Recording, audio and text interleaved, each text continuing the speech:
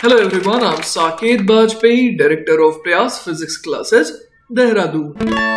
Welcome students, let's have a look at this beautiful problem from Irodov. The question says, in the arrangement shown in figure 1.17, मैं आपको figure भी दिखा देता हूँ, ठीक है? The mass of the rod capital M exceeds the mass small m of the ball. The ball has an opening permitting it to slide along the thread with some friction. The mass of the pulley and the friction in its axle are negligible. At the initial moment, the ball was located opposite to the lower end of the rod. ठीक है? When set free, both bodies begin moving with constant accelerations. ठीक है? Find the friction force between the ball and the thread. If t seconds after the beginning of the motion, the ball got opposite the upper end of the rod. The rod length equals small l. तो चलिए बच्चों सवाल को समझते हैं. Basically ये जो rod है ना, इसकी लेंथ एक्चुअली स्मॉल एल दी हुई है, और ये जो हमारे को जो दूसरा जो बॉल दे रखा है स्मॉल एम मास का है ना, स्मॉल एम मास का जो ये बॉल दे रखा है वो ये रहा. और ये शुरुआत में कहां पर था? तो शुरुआत में देखिए ये हमें दिया हुआ था कि at the initial moment the ball was located opposite the lower end of the rod, मतलब कि ठीक यहां पर था ना, जैसा डायग्राम में दिखाया जा रहा है उसी लोकेशन पर था, रॉड के एंड के लोअर एंड के ठीक ऑपोजिट साइड में, है ना. अब देखिए सवाल में हो क्या रहा है, ये जो बॉल है ना, ये एक तरीके से आप तो इमेजिन करिए कि एक बीड की तरह है ना. दिस इज जस्ट लाइक अ बीड, है ना. तो बीड की तरह है और ये यहां पर फिसलते हुए नीचे जा रहा है, लेकिन फ्रिक्शन भी है ना. तो कौन सा फ्रिक्शन ऐड करेगा? Just because there is relative motion, तो यहां पर काइनेटिक फ्रिक्शन ऐड करेगा. तो अगर मैं बीड की बात करूं तो इसका मास स्मॉल एम है, इस पर नीचे की तरफ फोर्स लग रहा है एम जी, और ऊपर की तरफ कौन सा फोर्स लग रहा है? फ्रिक्शन, है ना, काइनेटिक फ्रिक्शन लग रहा है यहाँ पर. क्लियर है बात?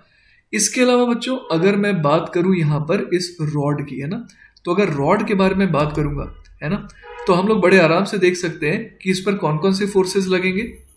तो देखिए बच्चों रॉड पर जो है एक तो फोर्स लगेगा ऊपर की तरफ टेंशन, और एक फोर्स लगेगा नीचे की तरफ, कौन सा? इसका वेट, है ना. तो इसका मास देखिए हमारे को कितना दे रखा था, इसका मास हमारे को दे रखा था देखिए कैपिटल एम, राइट. तो हम लोग इसके फ्री बॉडी डायग्राम में क्या दिखाएंगे? नीचे की तरफ दिखा देंगे, एम जी दिखा देंगे. क्लियर है ये बात? अब देखिए बच्चों अगर हम लोग इस थ्रेड की बात करें तो जो भी फ्रिक्शन है ना, और जो टेंशन है वो दोनों बेसिकली बराबर है ना, क्योंकि ये जो थ्रेड है वो कैसी है? मासलेस है. तो अगर एक साइड से फ्रिक्शन लग रहा है, एक साइड से टेंशन लग रहा है, तो दोनों को बराबर ही होना पड़ेगा ना. जो फ्रिक्शन है वही यहाँ पर क्या है? टेंशन है. तो हम लोग यहां पर सिंपली बोल सकते हैं कि tension is equal to friction. All right. अब देखिए दोनों नीचे की तरफ जा रहे हैं ना, मैंने यहां पर टेंशन को एफ से ही रिप्रेजेंट कर दिया ना. अब देखिए दोनों नीचे की तरफ ही जा रहे हैं ना, तो मान लीजिए कि मैं स्मॉल एम का एक्सेलरेशन जो है वो नीचे की तरफ लिख देता हूं स्मॉल ए, और कैपिटल एम का एक्सेलरेशन जो है वो मैं नीचे की तरफ डिनोट कर देता हूं एज कैपिटल ए. तो हम लोग इक्वेशन क्या लिख सकते हैं? जैसे कि मैं सबसे पहले इस रॉड के लिए इक्वेशन अगर लिखूं तो क्या लिखूंगा? mg minus friction is equal to capital M into capital A. उसी तरीके से मैं इस बीड या फिर बॉल के लिए क्या इक्वेशन लिखूंगा? I need to right small M G minus friction is equal to small M into ए, है ना. तो देखिए हमारे पास दो इक्वेशंस आ गई हैं, ठीक है. लेकिन बच्चों अभी तो हमारे पास दो इक्वेशन आई हैं, और देखिए 1, 2 और 3, है ना, तीन चीजें हमारे को मालूम नहीं है. तो देखिए सवाल में हमारे को यह भी दिया हुआ है कि इस बॉल के सामने शुरुआत में तो lower end of the rod है, कुछ देर बाद क्या हो रहा है कि अपर एंड ऑफ द रॉड जो है वो इस बॉल के सामने आ जा रहा है. तो इट इज क्वाइट ऑब्वियस कि जो रॉड का एक्सेलरेशन हमने कैपिटल ए माना है वो क्या होगा? ज्यादा होगा एज कंपेयर टू जो बीड का एक्सेलरेशन है स्मॉल ए, है ना. तो देखिए बच्चों इस सवाल को सॉल्व करने का सबसे आसान तरीका ये होगा कि मैं इस बीड के रिस्पेक्ट में बात करूं, है ना. जैसे कि हम लोग देख सकते हैं यहाँ पर कि बीड को रोक देते हैं सबसे पहले, है ना, तो उसके लिए हमें इसको ऊपर ए देना पड़ेगा. तो यही काम हमें रॉड के साथ भी करना होगा, तो इसको भी ए दे देंगे ना. अब हमें क्या लग रहा है बच्चों? अब हमें सिंपली ये लग रहा है कि ये जो बॉल है ये इस जगह पर रुका हुआ है, और जो ये रॉड है ये सिंपली नीचे की तरफ एक्सेलरेटेड है. कितने एक्सेलरेशन से? नेट. तो इसका नेट एक्सेलरेशन हो जाएगा कैपिटल ए माइनस स्मॉल ए, ठीक है. तो हमारे को टाइम दिया हुआ है कि टी टाइम के बाद, है ना, टी टाइम के बाद जो लोअर एंड है वो इतना नीचे चला गया कि अपर एंड जो है वो इस बॉल के ठीक सामने आ गया. तो जैसा कि हमारे को सवाल में दिया हुआ था कि इसकी जो लेंथ है ना रॉड की वो एल है, तो हम लोग कह सकते हैं कि इनिशियल वेलोसिटी 0 थी, तो क्या बोल सकते हैं? एल इज इक्वल टू, हम लोग यूज करने वाले S is equal to UT plus half A T square. तो हम लोग सिंपली क्या लिख देंगे, डाउनवर्ड डायरेक्शन को पॉजिटिव मानते हुए L is equal to half into acceleration कितना लिख दें, capital A minus small a into T का स्क्वायर, है ना। तो देखिए एक इक्वेशन जो है हमारे पास और आ गई, है ना। तो बच्चों हमारे को ये याद रहे कि हमें निकालना क्या था, हमारे को फ्रिक्शन निकालना था, है ना। तो फ्रिक्शन निकालने के लिए हम लोग क्या कर सकते हैं, देखिए पहली वाली इक्वेशन है, इसे पहली इक्वेशन बोल देता हूं, इसे दूसरी इक्वेशन और इसे तीसरी इक्वेशन, ठीक है। तो पहली इक्वेशन में एक काम करते हैं हम लोग, कैपिटल ए की वैल्यू को फ्रिक्शन के टर्म्स में निकाल करके यहाँ पुट कर देते हैं। उसी तरीके से दूसरी इक्वेशन से स्मॉल ए की वैल्यू को निकाल करके इसमें पुट कर देते हैं। तो हमारे पास क्या आ जाएगा, हमारे पास फ्रिक्शन आ जाएगा ना। तो चलिए इसी को फॉलो करते हैं और देखते हैं क्या आ जाएगा।